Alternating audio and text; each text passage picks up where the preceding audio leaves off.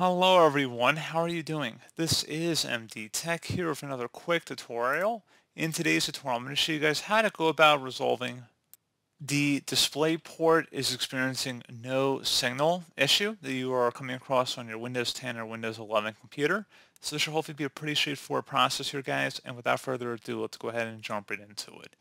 First thing I recommend doing would be to disconnect any devices that are hooked up to your computer, specifically the monitor, and then try and reconnect it. If you're using an HDMI or USB connection, try switching it to a different port, as well as if you have another cable, I recommend trying to see if you have a better cable that might be available to you, so you have a spare cable lying around.